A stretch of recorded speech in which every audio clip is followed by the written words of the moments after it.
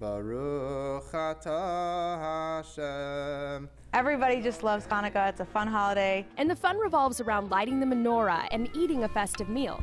Edie Prus and her husband, Rabbi Shalom Prus, invited us to their synagogue, Beth Menahem Chabad in Newton, on Wednesday to prepare for the holiday. A staple of the holiday, Latkes, which are potato pancakes. This recipe's just been passed down from, throughout the family.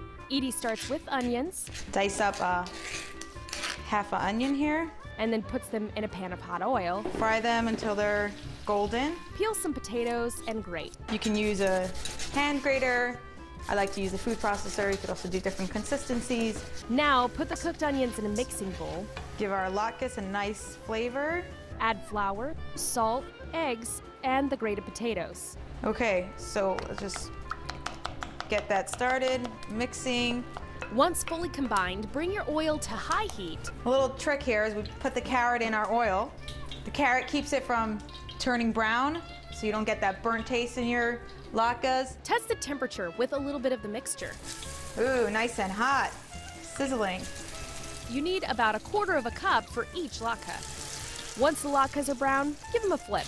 And we'll give it another minute or so on this side, and we're all ready to eat. After they're brown on both sides, place on paper towels. You get to absorb a little of the oil. There's a lot there. Plate and serve while they're still warm with applesauce. How'd I do? Better than ever.